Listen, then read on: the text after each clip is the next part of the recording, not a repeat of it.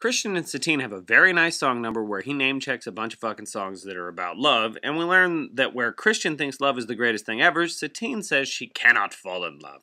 She is a courtesan, and it is most important to her not to be on the streets. The various songs that Christian chooses for illustrating love are nice, but the danger of using songs that are well known to evoke feeling from the audience is that they could easily backfire if the fucking audience doesn't like the song you bring up. Christian sings part of a goddamn Kiss song. Fuck that. Why not have him sing Huey Lewis in the goddamn news? He actually sings a song called The Power of Love. It all works in the end, though, because it's all based on the simple theme of a really simple idea of love. That's pretty much it. And they sing Heroes by David Bowie, and David Bowie's really fucking cool.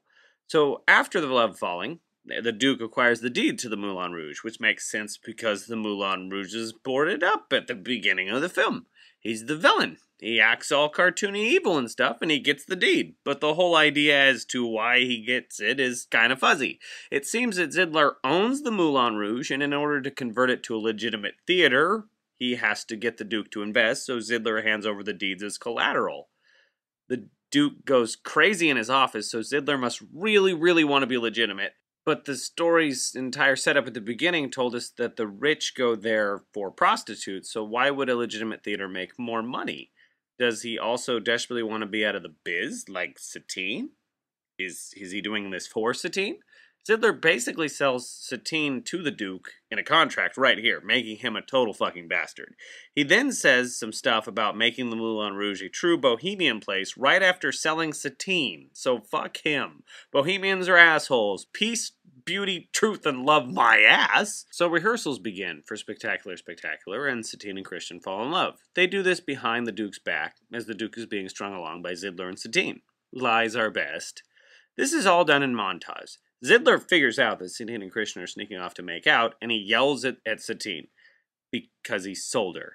Zidler demands Satine spend some time with the Duke, and, well, fuck yeah, she should. Even without being secretly sold or her knowing that, she still is supposed to spend time with him. The arrangement at the beginning of the movie was that she fucks the Duke and he invests. The Duke at this point hasn't told her that he specifically wants sex. He just keeps asking about dinner and lunch and shit, and she keeps unprofessionally sneaking off with Christian. So yes, the Duke may be a bastard, and Zidler is definitely a bastard, but from what the film has presented to Satine, she doesn't know this and she's just being an asshole.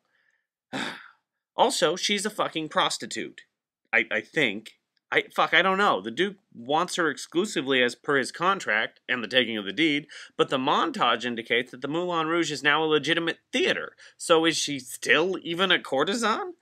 Zidler demands she see the Duke tonight, and Satine is greatly saddened. She then has another coughing spell and faints. Zidler lies to the Duke because Satine doesn't show up, and he says she's confessing. And then he explains that she's confessing because she wants to be like a virgin for him, and then the Duke sings like a virgin, and it's really funny, but it's complete fluff to the movie.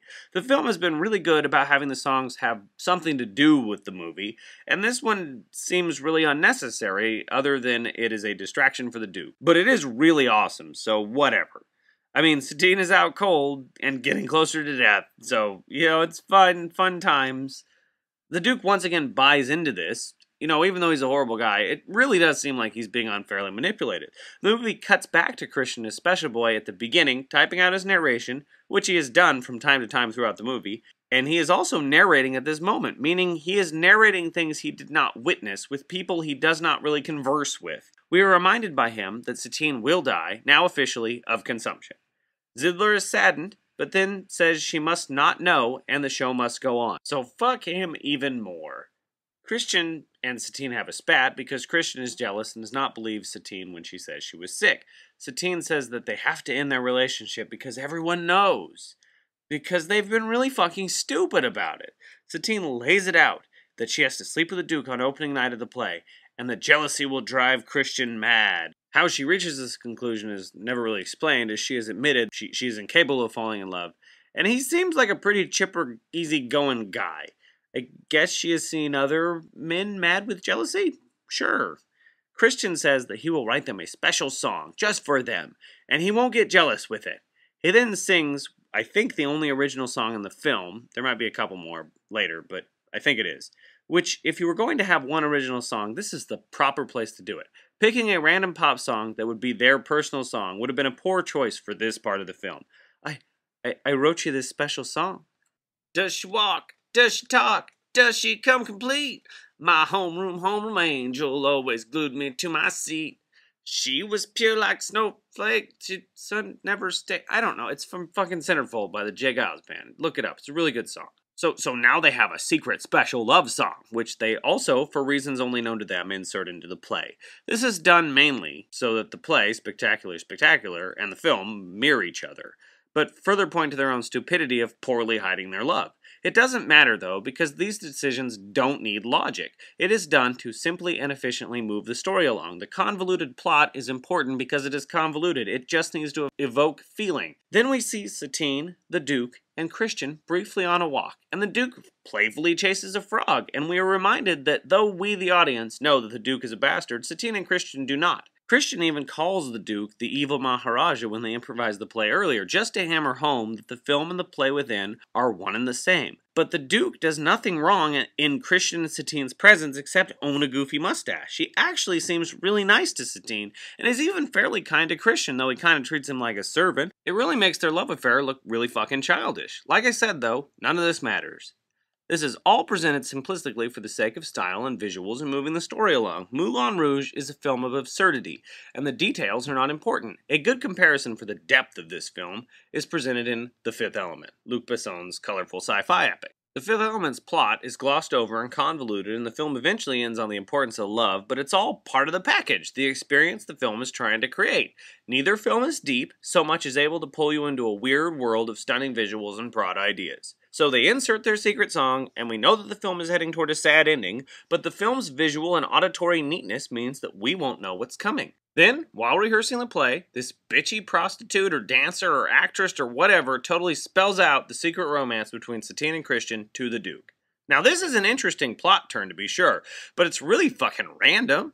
This lady is featured throughout the film and is given one bitchy line early on about Satine's coughing fit, but still, it's really fucking random. The Duke finally seems to get that Christian and Satine are in love, and that the play he has invested all his money in is mocking him, and that all these people he's paying are assholes. Through what this lady says, which is really obvious, he should see now that he's actually funding a play that is all about how much of a jerk he is, and he should be furious at this point. The Duke says he hates the end of the play, and damn straight he does, because at the end, the penniless sitar player and the chick get together, the courtesan, and he knows that he's the Maharaja, and he doesn't want that. At least it seems that he knows it, so that it's like an interesting dynamic, but he's being really nice, all things considered, it seems.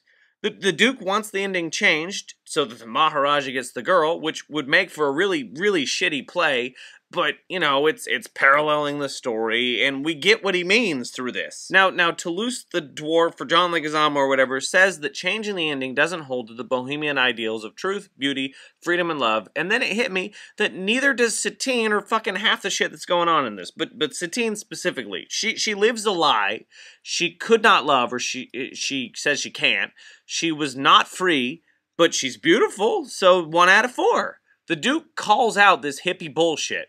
And rightfully so, because damn it, these people have done nothing but lie. Most of them seem marginally talented and are ugly. And all are trapped under the looming threat of the Duke pulling out on this investment, which they all treat him like shit for. It's all very, very convoluted. The Duke demands the ending of the play, and thus the film, to be changed so that the Maharaja and the courtesan end up together. Also, the secret song must be eliminated. All in all, I think he was rather nice to these hippie motherfuckers. He's still employing them? So whatever. Satine feigns siding with the Duke to save everyone and promises him his night with her. Christian doesn't want her to sleep with the Duke, but come the fuck on, she was supposed to do that when they first met at the beginning of the movie, and damn it, it seems like he's been patiently waiting for fucking weeks.